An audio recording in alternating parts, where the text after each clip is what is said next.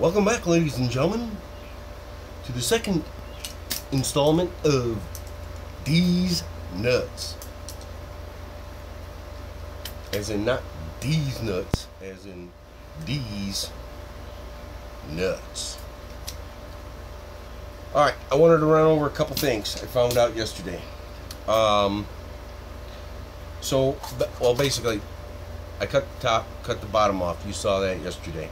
The quality of the video was far from great, so I'm pre-recording and then I'll post to give you guys a better video pleasure.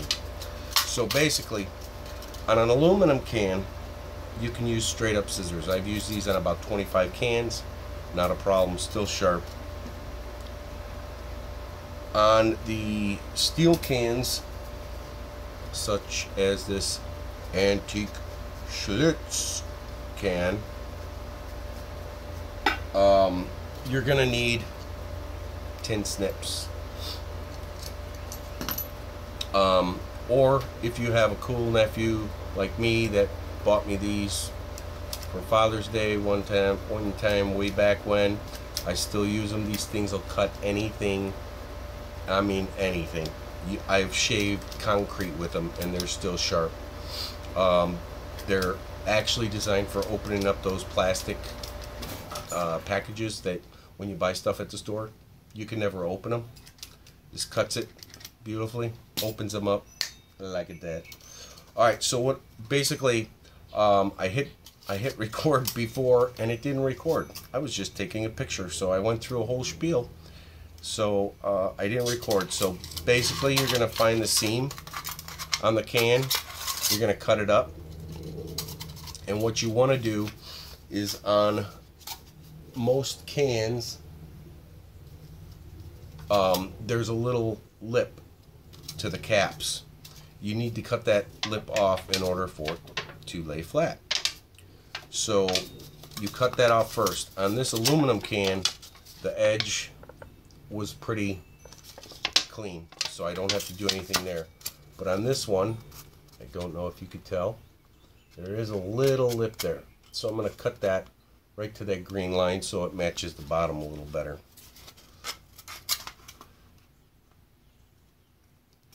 And I'm showing you how to do this.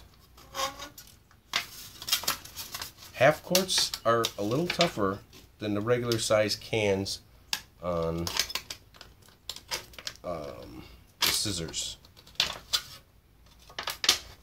because they tend to flex too much. I'm hoping you can see this. And I only got cut once yesterday, which was very nice. Oh, there it goes. And then you'll have that happen. And you must realign. Normally I put it over here like this, hold it flat. And I know you probably can't see that now. So there you go. Cut a little piece off. Now you're ready to flatten. Oh, I found out some other things. See that? Those spots on there? That's old beer. When you flatten it, it gets real sticky like glue. So you want to clean the inside and outside before you iron it. Another tip, the iron does not work on tin cans. So I'm going to have to come up with something for that, and we'll go from there. So, again, I showed you on the videos how to flatten them with the iron, but I wasn't videotaping, so I will show you again. And pause it. And another thing, I thought by putting some steel blocks down, putting the can on that with the aluminum on top, it would heat from top and bottom and it would flatten faster. Not so. Didn't flatten at all. So you do need some type of cardboard to flatten on. I don't know why, but, and I should have cleaned this one before, but I gotta clean it fast. So let's clean that up real fast. Little alcohol. Don't get it too close to your iron because it's set on linen and it's very hot, and it'll start a fire.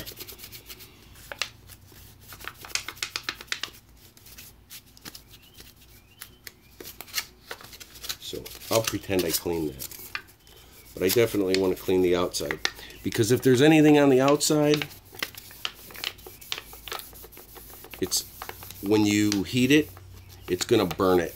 So any kind of dirt or sugars or anything like that, it's going to leave a burn mark, and then you can't get it off.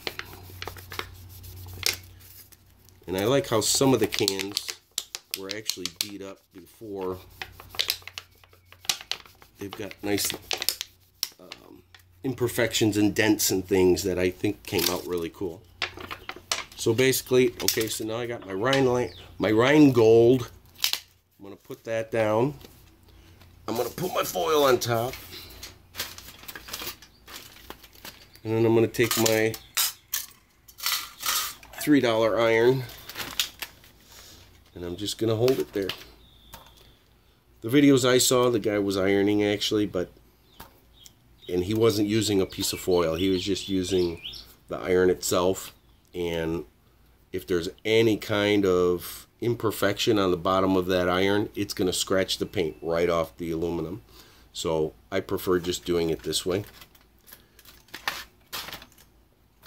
Just move it around, and your cardboard's going to smoke because it's really hot.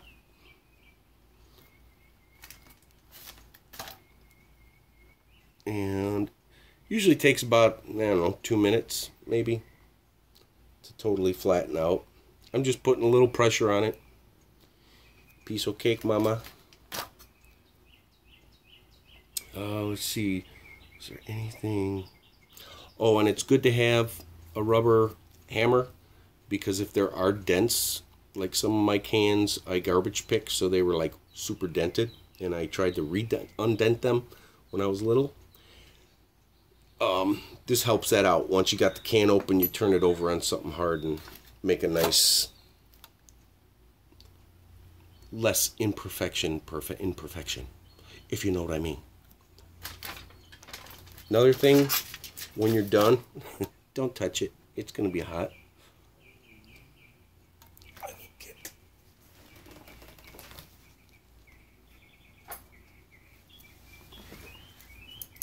My tweezers, and that should be good. I don't even think that was 2 minutes. And voila. Okay. Pause it. So,